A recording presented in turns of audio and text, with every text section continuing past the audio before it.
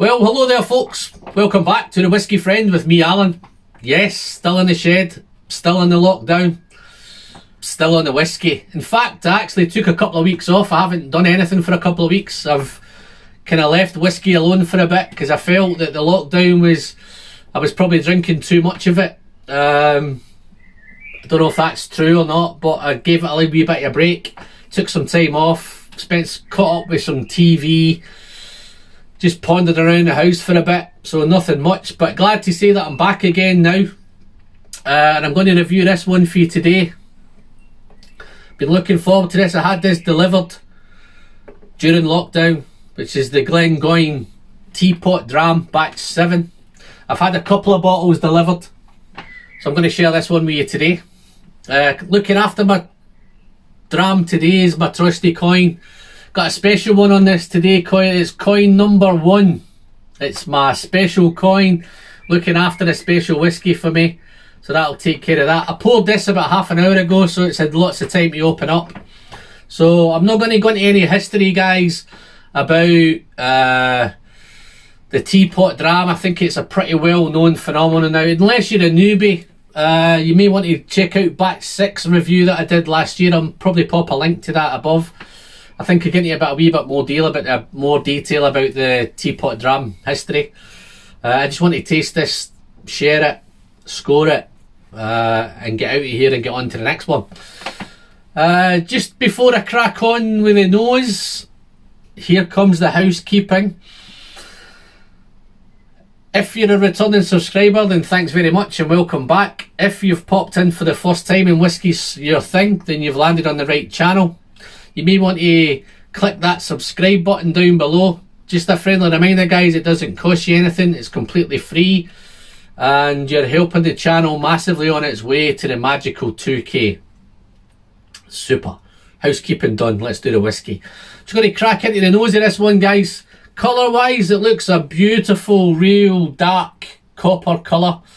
As regards with this Teapot Dram, I say this is unchill filtered and it's at cask strength. It's natural colour from thyme and oak casks alone. I do believe this is from European oak casks, Oloroso sherry. It's first fill, and I think they used 10 casks for this one. Bottle number 3935 of 3993. So I don't think there's many of these left at the distillery, guys. If they're giving them out in number order, then I think we're into the last 60 bottles by the looks of it. I see I got these a couple of weeks ago, so I'm not too sure if it's still around. £120, but I'll come back to that. It's bottled at 59.9% ABV and it's cask strength. So let's go on to the nose of this one. Wow. Okay, the 59.9 lets you know that it's there. It's a little bit nippy on the nose, but there's a big sherry influence straight away. As I say, it's, you know, it's sherry, it's Glengoyne. If you don't know Glengoyne, then everything's sherry pretty much. Big fig note, big raisin note, that dry fruit straight up front. But it almost smells as if it's going to be thick and syrupy and creamy. It's almost like when you open up a jar of marmalade or a jar of jam. It's got that kind of jammy, marmaladey, sticky almost note. And then there's a beautiful toffee, vanilla, and really, really nice caramel note. It's very sweet on the nose. And if you combine that caramel and the toffee and the stickiness and the jam, it's almost like a sticky toffee pudding in a glass. Then you've got those beautiful red berries, maybe some red apples, even a touch of cherry in this. Real nice. And then the spices kick in. That clove, cinnamon. There's lots going on in this, guys. It's a real nice, wonderful nose.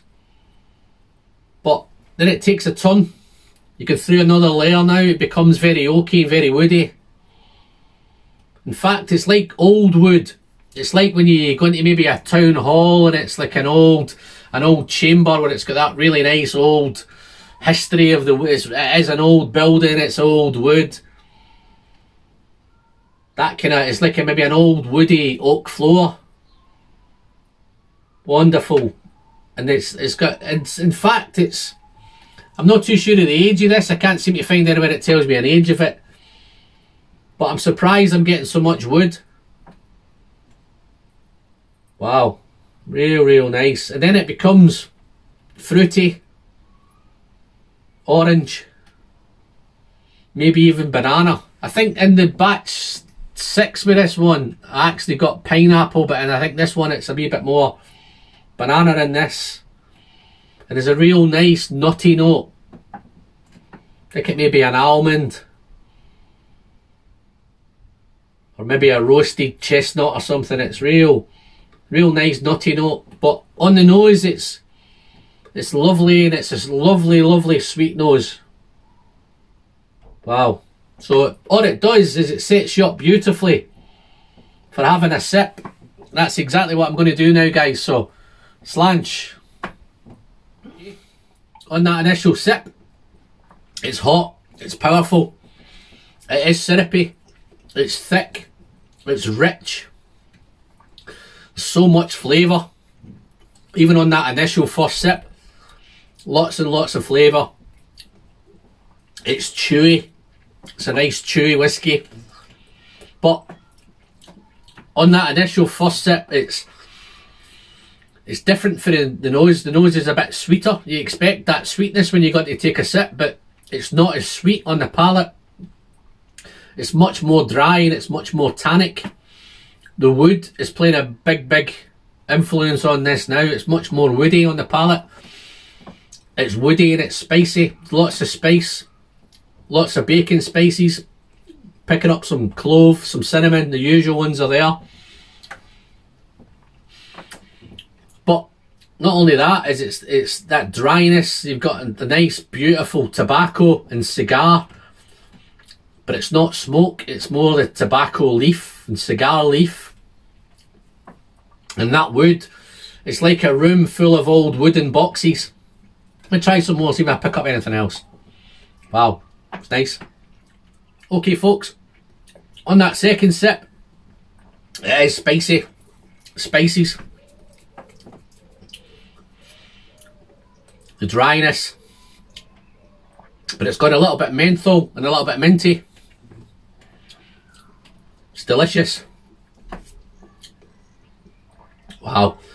The difference with this is it's much more woodier on the palate than it is on the nose. It's much more fruity and sweetness on the nose, but it's dry, syrupy, thick, herbal, touch of herbal.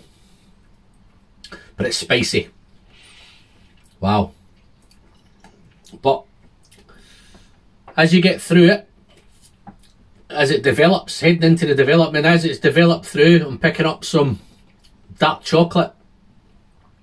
And that dark chocolate mixed with that minty note, it's almost like an after 8 mint. Real nice. Nice dark chocolate note. Minty. Those red berries are now coming back in. Red berries. Red apple. Wow. Beautiful. Hot throughout. See, it's cast strength. So if you're a cast strength lover, then I'm sure you'll love this. If you're a Glengoyne fanboy, then I'm sure you'll love it. If you like your sherry bombs, your Glendronachs, those kind of Edredure sherry cast strengths, then I'm sure you'll love this. I'm loving it. Let's do a bit on the finish and then I'll conclude. Real nice. It's beautifully balanced. It's coming through in layers. The wood, the spice, a little bit of fruitness, heading towards the finish. Dry. Maybe a touch of leather now as well. Got lots going on. Seems older than the others. I think the batch 6, I think, was 8, 9 years old. I think If I was to hazard a guess at this, guys, I'd probably say this is somewhere between 10 and 15 years old. I'll come back to that towards the end. Let's do the finish and then I'll conclude. Okay, finish. It's long. Long finish. Wonderful. Still hot, powerful, spicy. That real nice spicy notes there, the cinnamon, the clove. But the dried fruits are still there towards the end. The fig, the raisin. And it's nutty. But all in all, what a dram. Score wise, what would I score it? I would score this one a 92 out of 100 for the Teapot Dram Batch 7. On conclusion, guys, would I pay? The issue with this one is the money. I think the biggest talking point about this whiskey was not how difficult it was to get a hold of, but it's the money. It's jumped up from last year's batch 6 from £90 a bottle to £120 a bottle. So it's a £30 increase on a non-age statement whiskey.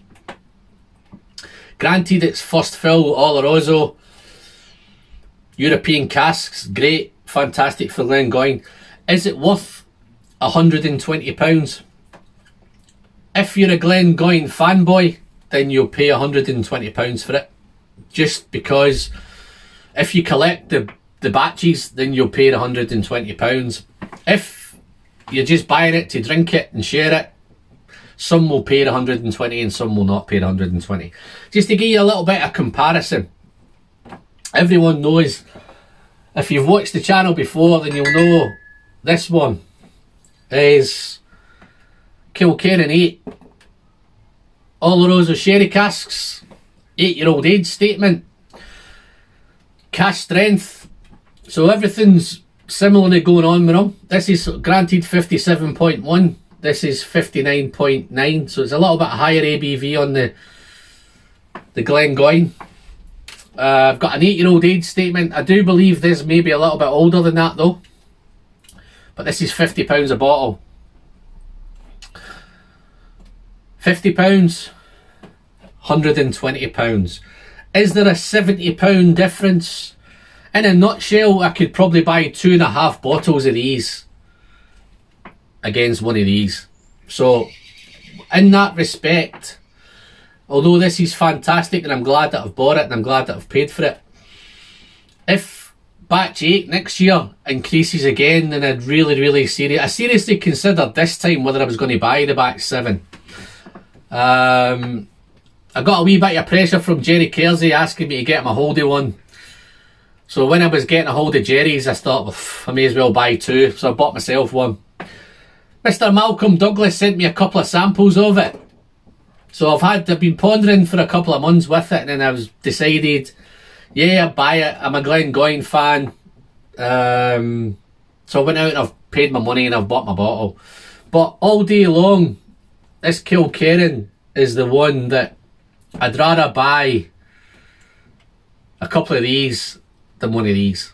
So in a nutshell, I hope that helps you in that, giving it out as a kind of price comparison. So I can't understand why Kilkerran can knock this out at £50 and Glengoyne are charging £120. If anyone knows the difference, please pop it in the comments down below. So I'm passing over to you guys. I say it's a 92 out of 100. Great whiskey, wonderful flavours, great palate, great nose, great finish. It's got all the things you would want in a whiskey. The only disappointing thing, if this was £90 again like it was last year, then this would probably be a 94 out of 100. I've knocked a couple of points off purely because of the price point of it. The whiskey's fantastic. This is fantastic. £50 all day long. That's the plan. So over to you guys. Drop me a comment down below. Don't forget to hit that like button. YouTube love it. It helps the channel. It helps the video get noticed. So that's me. I'm Alan. Until the next time, guys, take care, and please remember to keep yourself safe. Don't know how much the lockdown's going to last much longer. Stay safe, keep your family safe, and the last thing to say is the pleasure is in the drinking, and I'll see you all again very soon. Thanks very much, guys. Bye bye.